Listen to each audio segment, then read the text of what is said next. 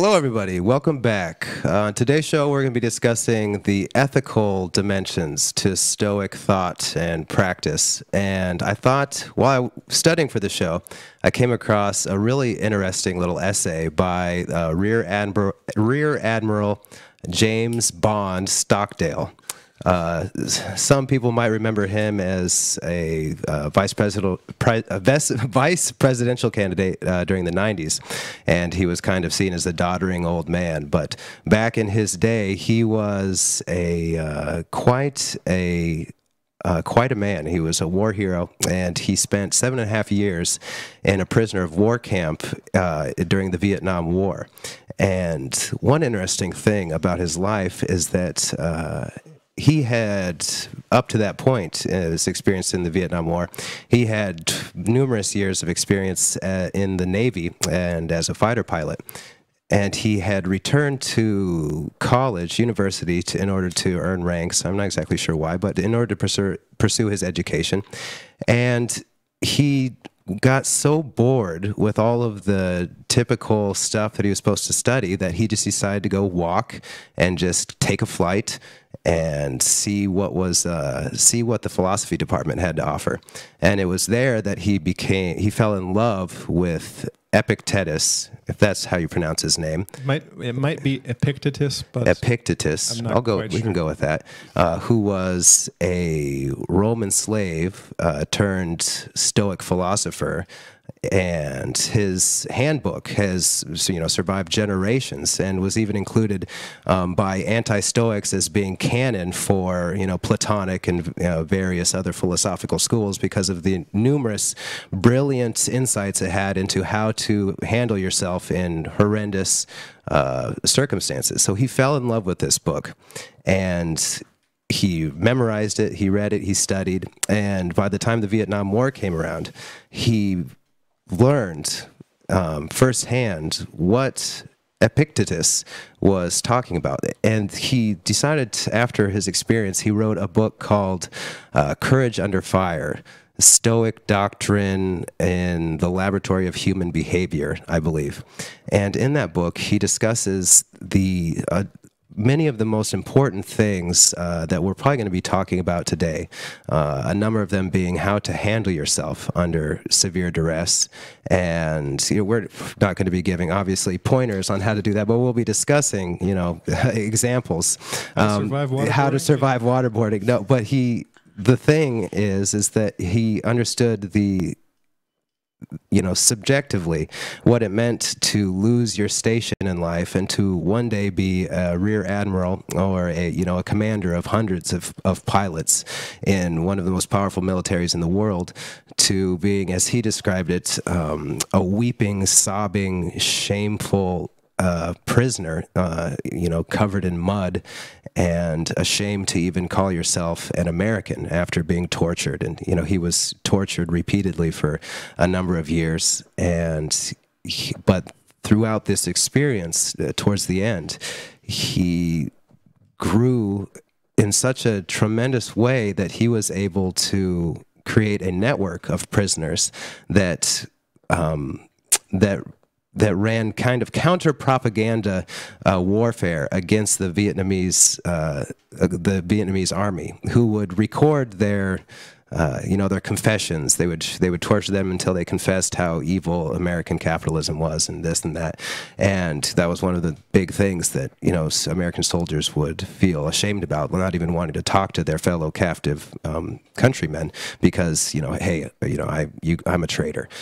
But over time, they developed a system where they would give fake names to the Vietnamese as if they were, these serious individuals doing this, like Clark Kent is, went down over the Pacific, or this or that. And then when the Vietnamese would air this propaganda, they would get backlash because it was so clearly obvious that they had been fooled by these prisoners. But over 7.5 years in this situation, he tested Stoic doctrine, and he found it to be 100% critical in terms of living life in a way that retained human integrity and your own personal dignity, even in situations where it would seem to any other person that it would be impossible to do such a thing. So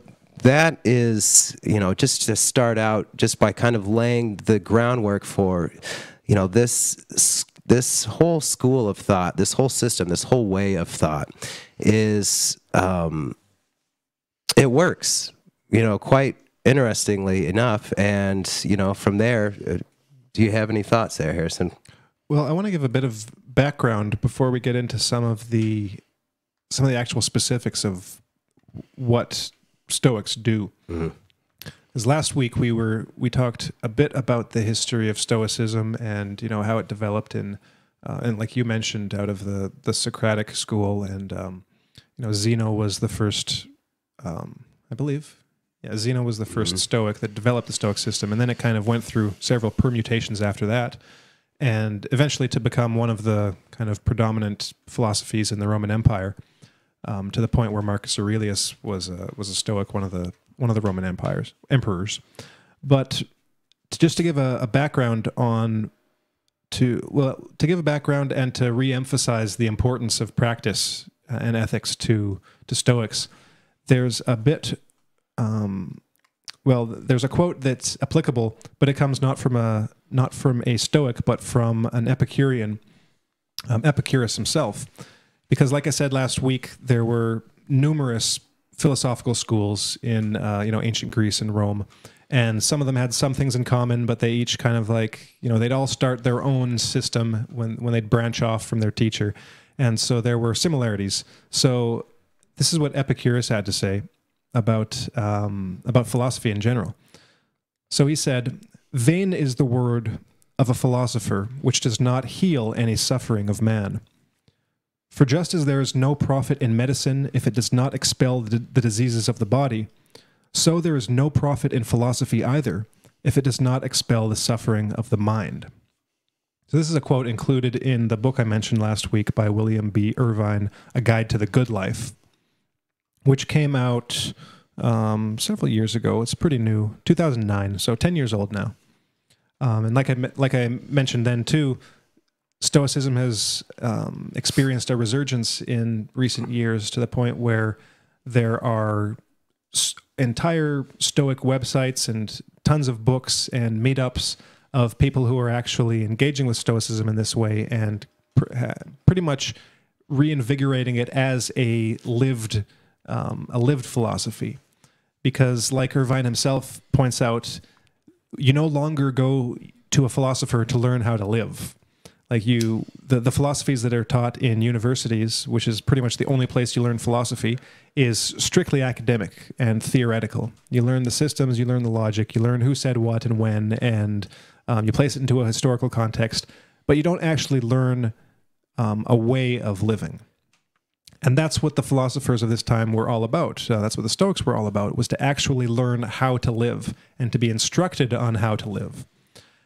So that was really the primary reason, Irvine argues, for Stoic philosophy at the time, was to learn how to live, how to deal with negative emotions, for instance. One way he puts it, they went on to develop techniques for preventing the onset of negative emotions and for extinguishing them when attempts at prevention prevailed. So it was a system and a practice that was directly applicable, that was to be put into practice in your everyday life. So for things as simple as feeling, experiencing those basic negative emotions like jealousy and anger and hate and things like that that most people don't like experiencing, or that lead to bad consequences usually as a result when they're not. When they come up automatically, when they express themselves automatically, when they basically possess you. Because, like we mentioned a couple weeks ago on our show on breathing, we are machines in a sense. We're automatons in most cases, where something happens in our environment, something happens with, maybe it's our partner or one of our family members or our friends, that just sets us off, that an emotion that triggers something within us that we then automatically play through certain action patterns and things that usually only make things worse, and then we end up regretting it afterwards. Or if we don't regret it, we just act like, total a-holes, and then everyone hates us, and we don't know why, or we're not even aware that we're not even aware that they think we're, total jerks. And eventually it comes to a point, hopefully, where you realize this, and you have an experience of yourself, a view of yourself that where you see yourself as others see you, and you realize how much you've failed to live up to the person you think you are and the person you actually could be.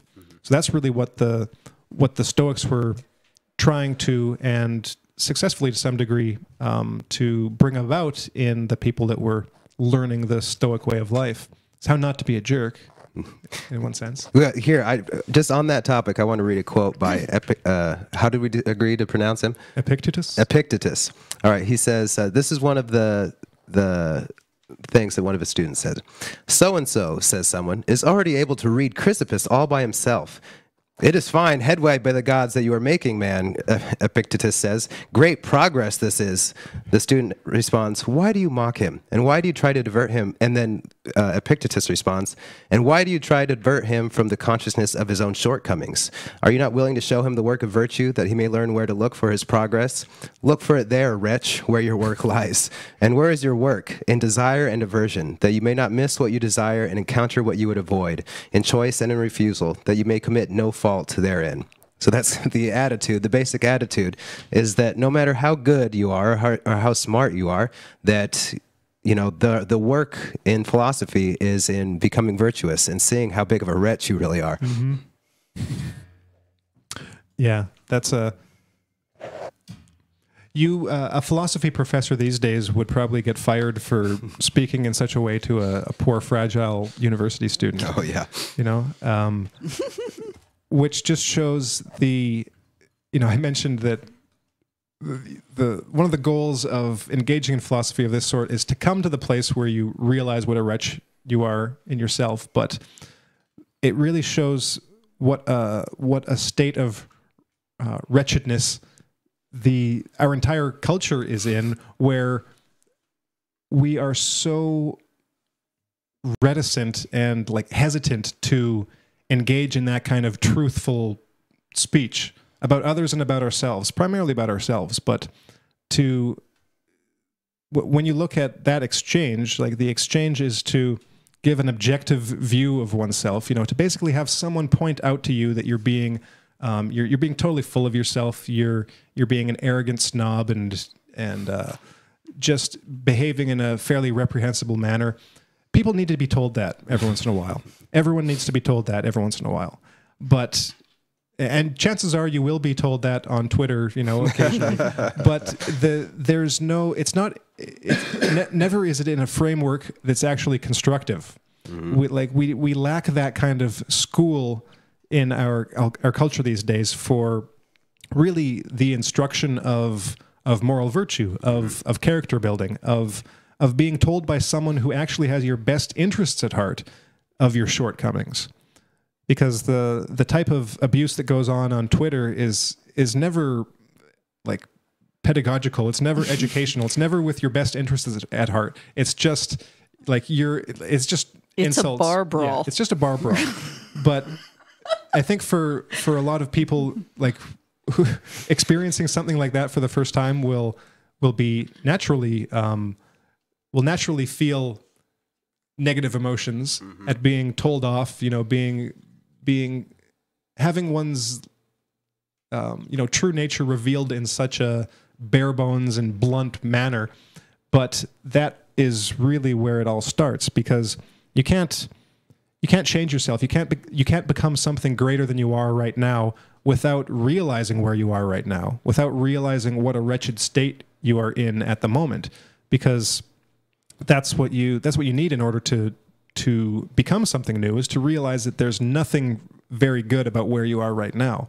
That needs to be the kind of fuel that propels you into having an ideal for something greater. So you have to realize how low you are right now to have a vision of yourself at a higher level, at at a level of character and being that is at least somewhat worthy of being called a human being, because most people are not at that level.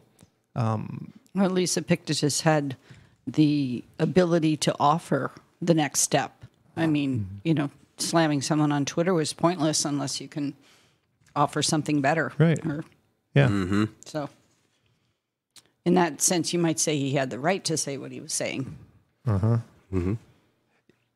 Yeah, and that's an important point too, is that most abuse and insults come from people who themselves have no right to give it, because they're just as wretched as the people that they're insulting and pointing out the shortcomings of. Mm-hmm. But that leads to, for me at least, to some of the actual practical advice for living in the world. One of which, in Irvine's book, is how does he call it? Calls it something like I can't remember what he's got a phrase for it, but we'll get into it. But basically, one of the techniques he shows, because this book, like I said, it's like a guidebook for modern Stoic living, and he, in part 2, is where he lays out the Stoic psychological techniques, as he calls them. And the one that I want to talk about is I don't even know where it is. It might be fatalism. Well, you guys say something while I find it, because all right. Well, you're talking about just constructive practical advice, and there's like the psychology of the Stoics is a lot like cognitive behavioral therapy. It's very cognitive. I mean, it really, when you get down to it, and it's designed to offer practical help, because in their theory, for animals, there are basically 2 steps for acting. You get an impression, I'm hungry, and then there's the impulse, go find food. Well, for humans, there are more steps, and then they've been elaborated on by Stoic philosophers. They were elaborated on by Stoic philosophers. So I'm not exactly sure how many stages there ended up being, but I know of at least 4. So that you got an impression from something, and then you had to give your assent to that impression, and before you acted on that impression, or you could give your assent to that impression, and that assent, this will, your own volition, was the only thing that you really had any control over. So the entire one of the the cognitive behavioral therapy for the Stoics was to focus primarily in that area of training your attention so that you can spot the impression, you can feel it, you can see the kind of judgments that come out, and you can decide whether you agree with that impression or not. Because as they taught, all of these things happen so fast, and they're so mixed in people, the animal versus the divine nature, that it all happens quickly, and you're not even sure what exactly is going on, and you're just acting like a slave, a puppet. You're acting like an animal, and you're not acting like someone who has, the divine spark within them. And so you have to practice the discipline of assent. And so you would say that Stoic training was to give you more space to choose your action.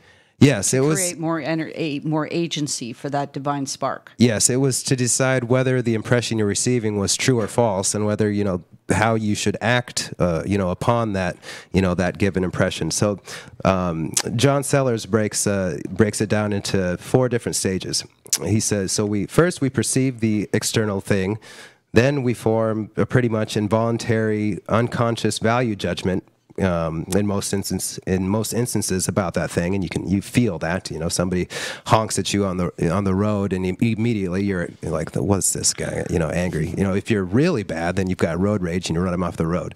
And then clearly would you consider that person a Stoic sage? Did they reason this out, like, this is the best way to solve this road rage incident is to make it 1,000 times worse for everyone involved? No, that's just acting like an animal, as a Stoic would say.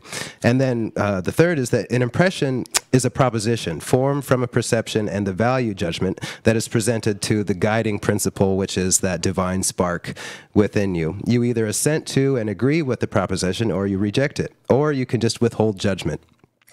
And then, properly understood, the indifference of the Stoic to all external things is simply the withholding of assent to value judgments about things that are not up to them.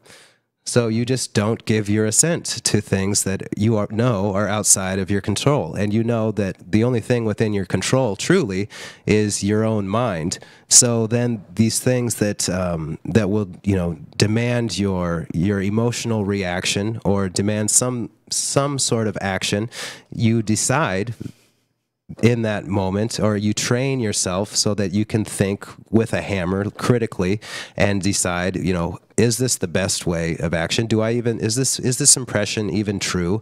What is really going on? What is the best course to take? And then clearly the idea of the virtuous Stoic sage, or the ultimate Stoic sage, is someone who would know, who actually would know all of these things. And the progress is in training that attention so that you gain the awareness of knowing, is this thing in my control? Can I control this? Like, James Stockdale, he's in a prisoner of war camp. What is within his control? He can't, he can't escape. I imagine, you're tortured, legs broken, you're sick, there's no, you escape, what do you do? Where do you go? But the one thing that he does have in his control is attitude, is the attitude towards the thing. And then also to know that he is still a commander, even within this prison. There is still a chain of command, and as a commander, he should act in a way that's befitting that dignity that he has for himself. So always to remember that there is a spark of the divine within you, and then always to act as if that is the most important thing, and to treat yourself with, the utmost dignity. And I just want to read another quote from Epictetus, where he discusses the kind of attitude that we should have towards, towards problems and towards all the things that happen in life that seem unbelievably insane or crazy or evil. He writes, "What do you think Heracles would have amounted to if there had not been a lion like the one which he encountered, and a hydra, and a stag, and a boar, and wicked and brutal men whom he made it his business to drive out and clear away? And what would he have been doing had nothing of the sort existed? Is it not clear that he would have rolled himself up in a blanket and slept? In the first place, then, he would never have become Heracles by slumbering away his whole life in such luxury and ease.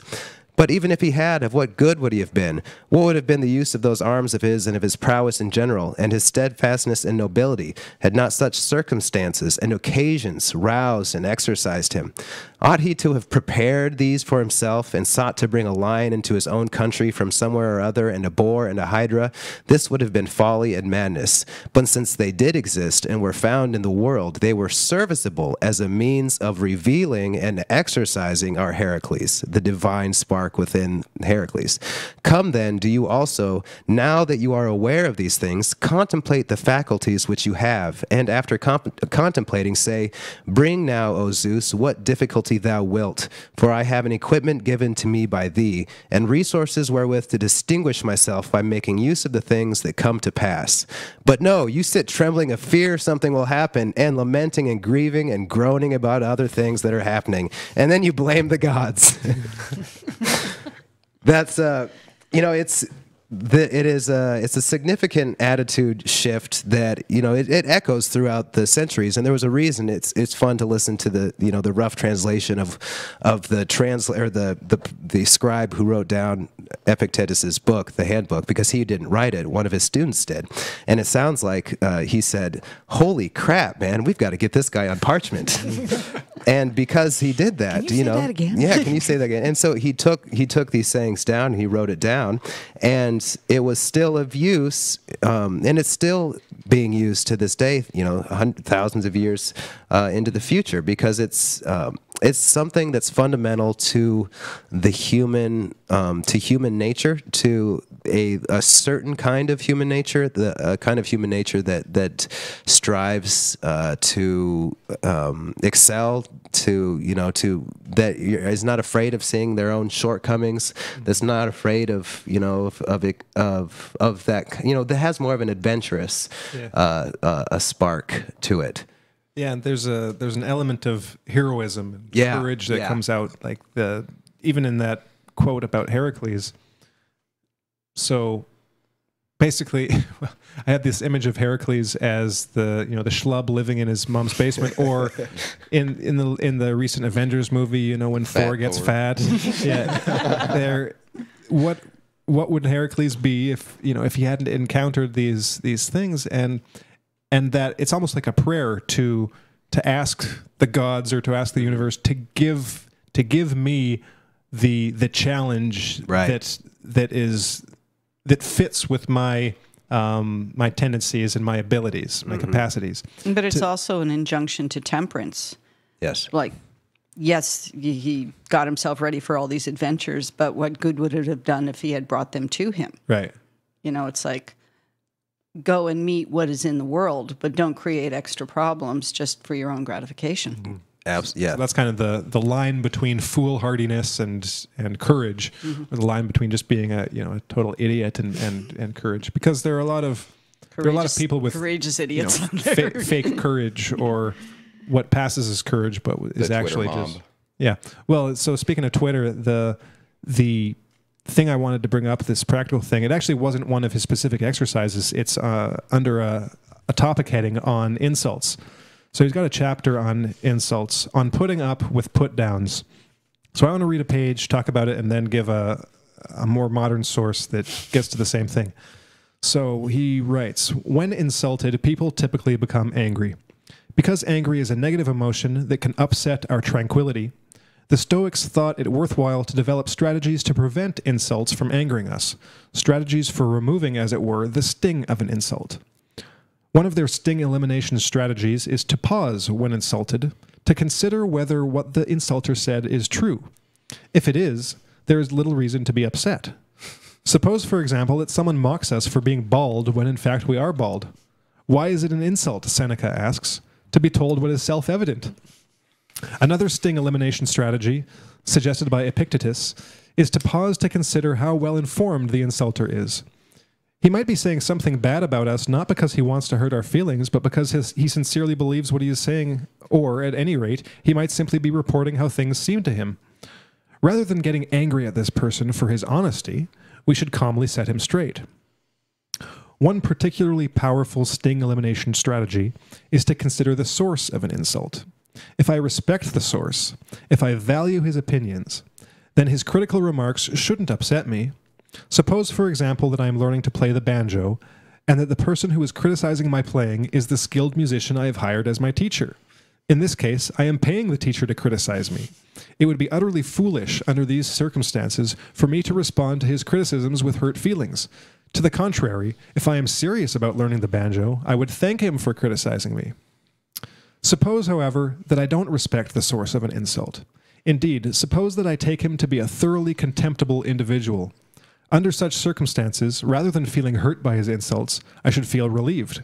If he disapproves of what I am doing, then what I am doing is doubtless the right thing to do. What should worry me is if this contemptible individual approved of what I was doing. If I say anything at all in response to his insults, the most appropriate comment would be, I'm relieved that you feel that way about me, etc., etc., etc. So he goes on. This reminded me, immediately of something I'd read a while ago. This is in a talk that Gurdjieff gave. Again, Gurdjieff wasn't a Stoic by identification. He didn't identify as a Stoic, but he definitely had some Stoic qualities and some Stoic teachings. And I think in his case, he was Greek. He'd probably read some of the Stoics along the way, but if he did, he basically assimilated them for himself and took what he liked, left what he didn't. And this is from a talk that he gave in 1923. It's available in a book called Gurdjieff's Early Talks. But this is what he had to say. He uses an initial here, M. I'm just going to say Mike. So, Mike called me a fool. Why should I be offended? I don't take offense. Such things do not hurt me. Not because I have no self-love. Maybe I have more self-love than anyone here. Maybe it is this very self-love that does not let me be offended. I reason in a way exactly the reverse of the usual way. He called me a fool. Must he necessarily be wise? He may himself be a fool or a lunatic. One cannot demand wisdom from a child. I cannot demand wisdom from him. His reasoning was foolish. Either someone has said something to him about me, or he formed his own foolish opinion that I am a fool. So much the worse for him. I know that I am not a fool, so it does not offend me. If a fool has called me a fool, I am not affected inside. But if in a given instance I was a fool and am called a fool, I am not hurt, because my task is to not be a fool. So he reminds me. I shall think about it and perhaps not act foolishly next time. So both it's the exact same strategy for dealing with insults. Is the insult true? Mm-hmm. If so, then thank you for alerting me to my foolishness, which I wasn't aware about. If it's not true, then who cares? That falls into one of those things that you can't control. You can't control the fact that people are going to call you foolish or insult you or make fun of you. That's on them, right? The only way you can control that is if you eliminate every other person on the planet that might potentially, be a source of insults towards yourself, which is totally unreasonable. So you're going to be insulted at some point. Someone is going to say something mean about you. Either it's going to be true or it's not going to be true. If it's in your power, like if you were foolish, if it is true, it's in your power to do something about it. If it is not true, then basically who cares? Get over it. This is the anti-fragile advice that youngsters, those kids these days, are not being given, because they want to live this sheltered existence where no one says anything mean to them, not realizing that like I just said, you can't eliminate that. That's one of those things beyond your control. People are going to insult you, and if you don't learn to live with it, then you're just going to be, Heracles crying in his basement because his mom didn't give him his Cheetos, at the right time, while he's playing video games and imagining being a hero, when really it would take him getting off his ass and actually doing something to become the hero that he actually was born to be. That he had as this potential within him that he's not living up to.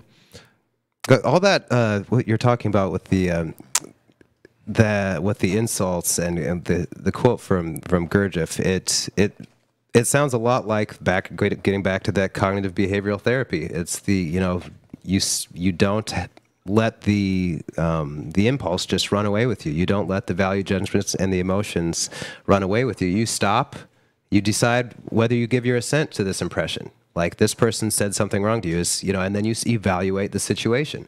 It's very much in line with the situational awareness and with cognitive behavioral therapy. And just getting back to that cognitive chain that I talked about, impressions and assent and impulse. Well, Marcus Aurelius, he also added a fourth one in there. It was impressions, impression, assent, desire, and impulse. Because one of the biggest things in terms of deciding is, what do you want? And, what should my attitude be? What should my desire be towards this, just the world at large? And so I wanted to read this quote about the discipline of desire. True education consists precisely in this, in learning to wish that everything should come about just as it does. And how do things come about? As the one who ordains them has ordained. It is with this order of things in mind that we should approach our education, and not so as to change the existing order of things, for that has not been permitted to us, nor would it be better that it should be, but rather things around us being as they are and as their nature dictates, so that we for our part may keep our will in harmony with whatever comes to pass. And as Marcus Aurelius writes, everything suits me that suits your designs, O my universe. Nothing is too early or too late for me that is in your own good time. All is fruit for me that your seasons bring, O nature. All proceeds from you, all subsists in you, and to you all things return. And as Epictetus writes, Some things are within our power, while others are not. Within our power are opinion, motivation, desire, aversion, and in a word, whatever is of our own doing. Not within our power are our body, our property, our reputation, office, and a word, whatever is not of our own doing. So these things, if you place all of your desire and your hopes on these things that are out of your control, and you are emotionally invested in them, then then, as Epictetus would say, you should be expected to just waste your soul for your entire life. That's basically what it comes down to. Now, that's not to say that you shouldn't care, because one of the big things in Stoic philosophy is the distinction between vices and virtues and indifference. Right? There's things that are evil, and then there's things that are good. There are people that are good, but they probably don't exist. They might be out there somewhere, and if you train hard enough, you maybe someday you could be a virtuous person, but the chances are very slim that you'll ever reach that state. And then there are the great mass of things in everyday life that are just what they would say are indifferent.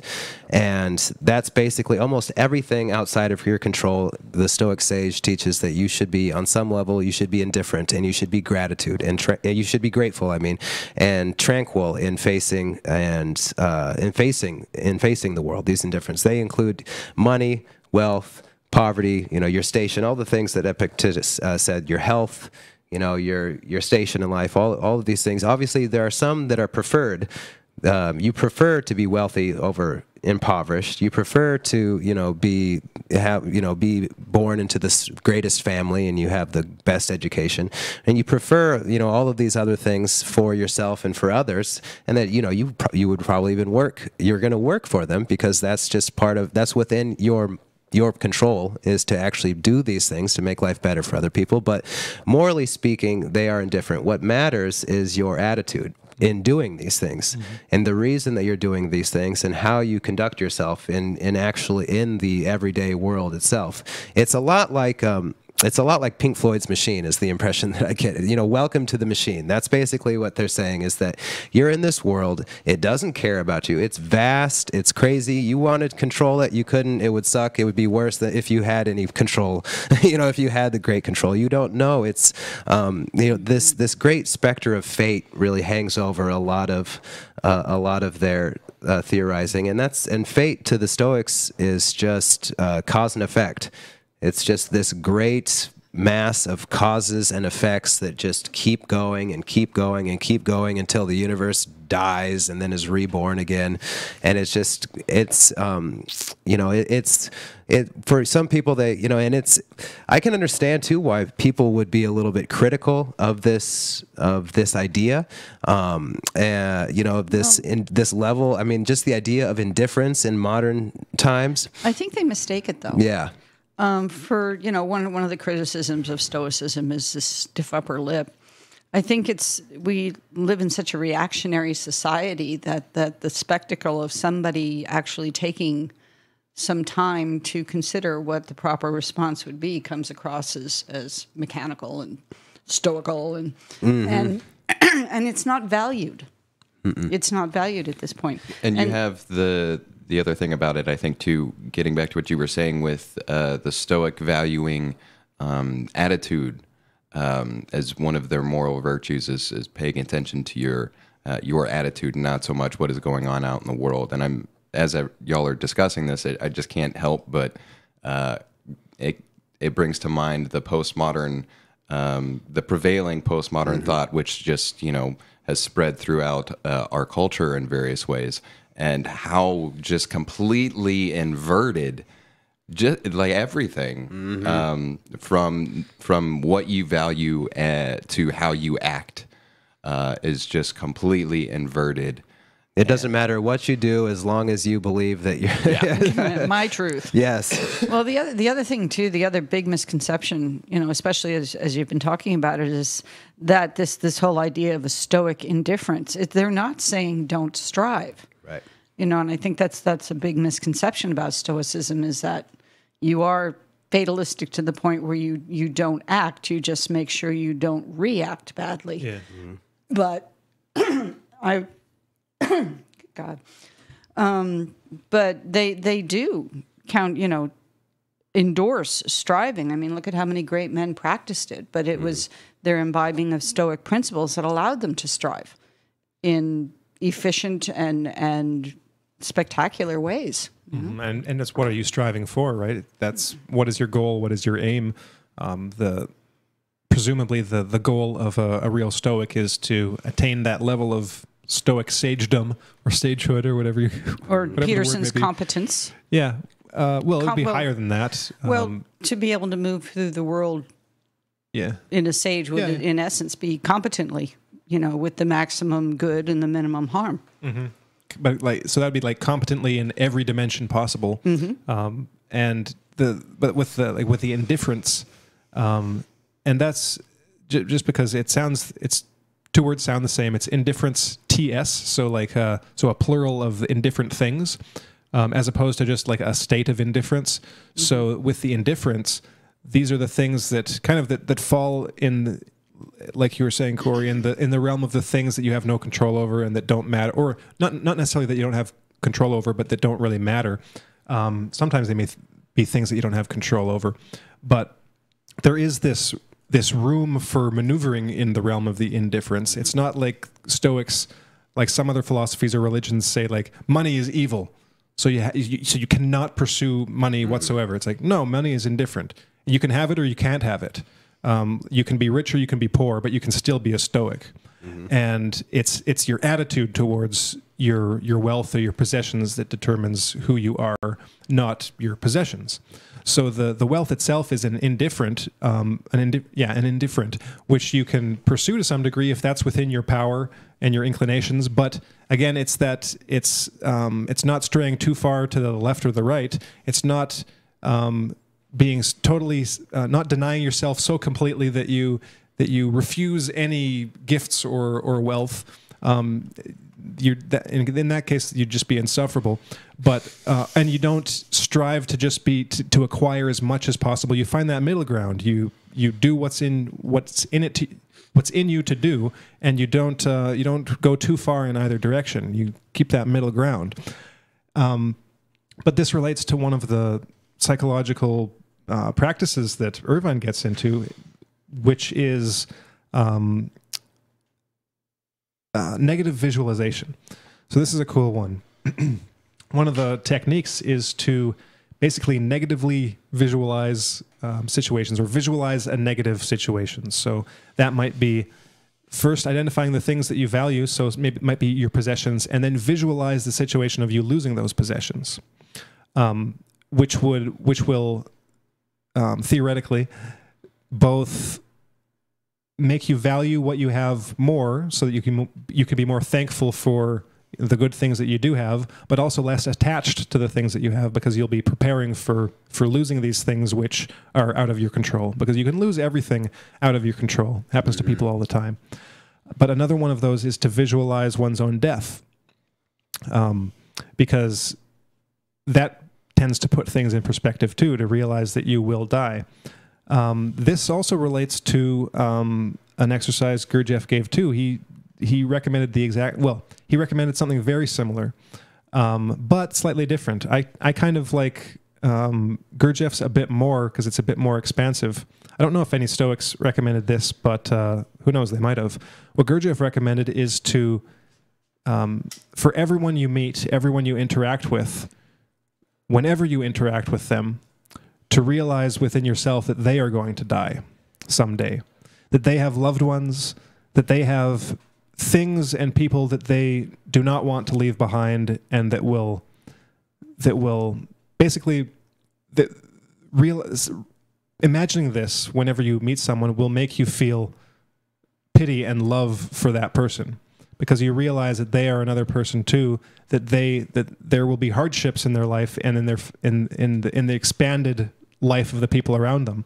And he said that by doing that, and to strive to do that with everyone, that you will develop a love for humanity, a love for the people around you, and that will be real love, as opposed to the thing that we call love, which is a pale imitation of that love for all humanity.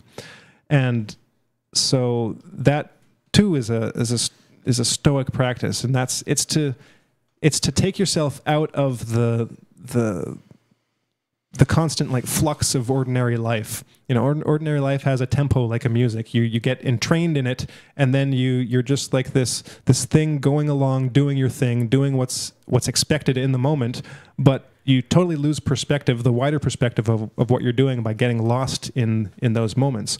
To engage in reasoning of this sort is to kind of take a step back to look at things from the perspective not of that immediate moment, but of the kind of expanded present, to make room for that impulse of love that is often lacking when we're just interacting with people the way we ordinarily do every day, just in those minor interactions. It's a way of transforming those everyday moments into something that's actually meaningful and has an effect on your own personal development.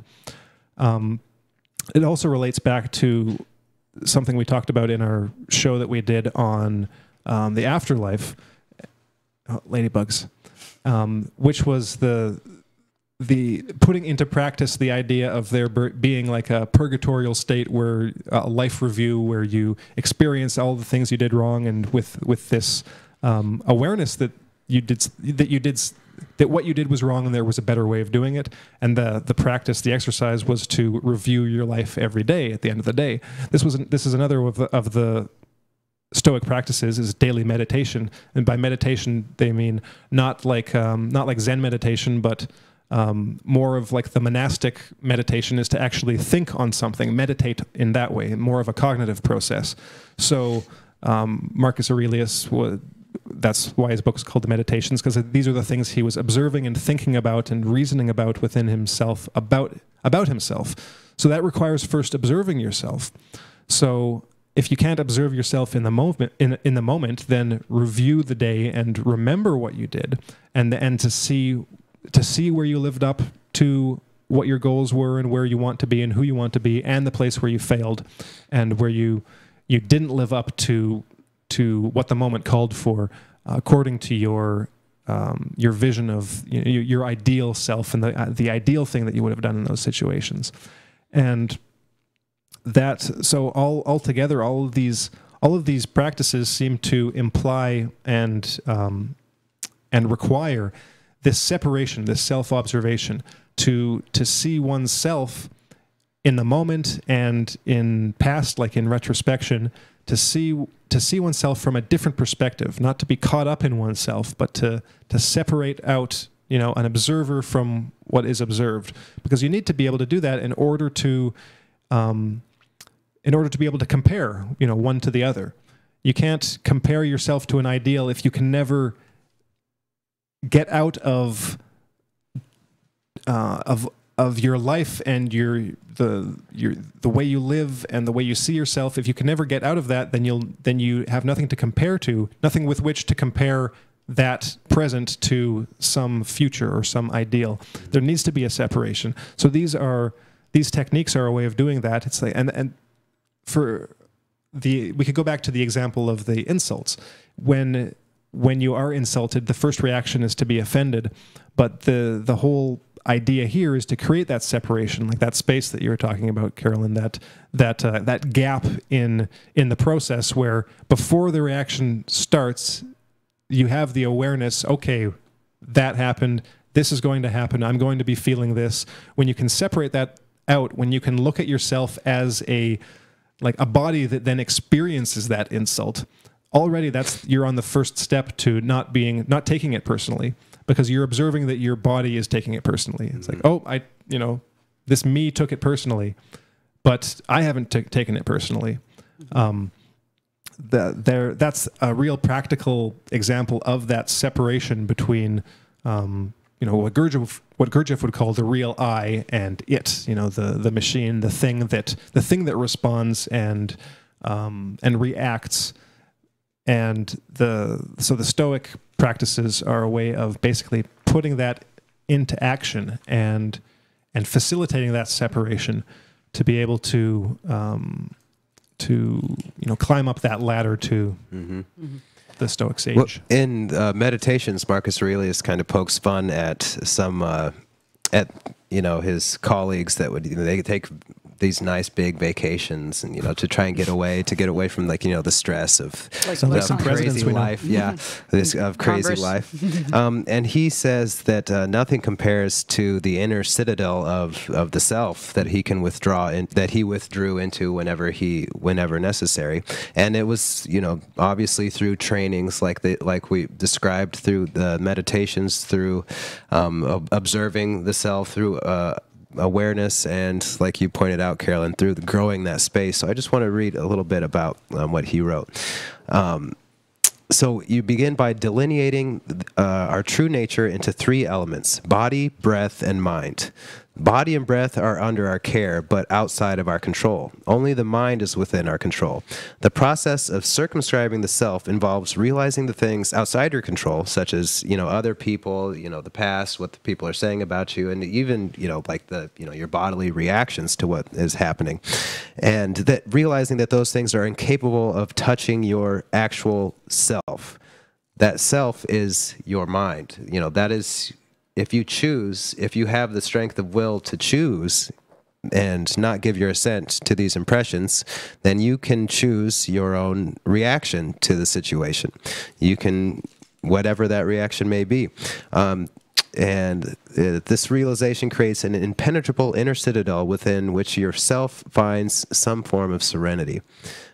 Protected from the vicissitudes of life. This is just one way of, one of the things that he commented that Stoic practices enabled him to do in, the life of an emperor of Rome. That I couldn't even, I couldn't possibly imagine the level of, of stress of the sword of Damocles, or a dagger possibly, in behind every corner and in every tunic. They didn't have impeachment. Yes, we don't need impeachment. A little more direct about it all. Impalement. And that's another really critical thing too, is that it's this is it does sound harsh, for the most part, but you have to we have to keep in mind that it's it sounds somewhat catastrophic because it's catastrophic times. You just have no idea how long loved ones will live, and these Stoic philosophers are trying to give people something that will enable them to maintain their integrity in the face of tyrants, of vast inequality, slavery, rape, murder, and pillaging, constant war. The fact that even if one day your family is one of the richest in Rome, and then 20 years later you might be paupers begging, begging for money. It's it's a very much it's as topsy-turvy as the world is today.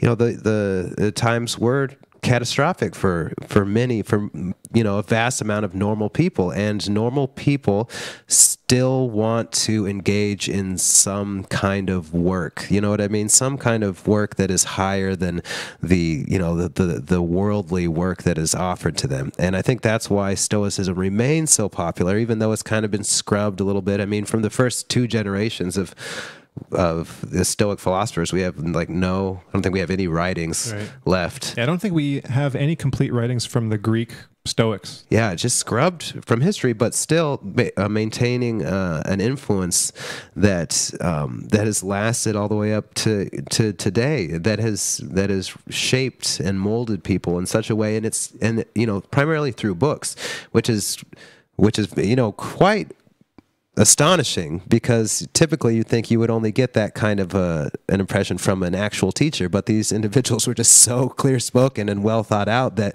there was you can use all of these handbooks as actual guides, because it fits almost every human psychology. Well, they wouldn't persist if they didn't work. Yeah. Plain and simple. Mm-hmm. Well, one more example of a psychological practice. So this is the one called self-denial, or what the Stoics called voluntary discomfort. Pretty much get an idea just from the name of it. Not going to extremes, so it's not like they were self-flagellating or anything like that, but to get the experience, to put yourself into uncomfortable situations, just to Well, maybe do it sometime and then see what the benefit is. So, for example, that might just be something as simple as when it's cold outside, not putting your coat on if you're walking to the mailbox or something, just to feel the cold. Or taking a cold shower, for instance, or just doing something, little things like that. And again, Gurdjieff did this kind of thing all the time, these self-denials, these little self-sacrifices.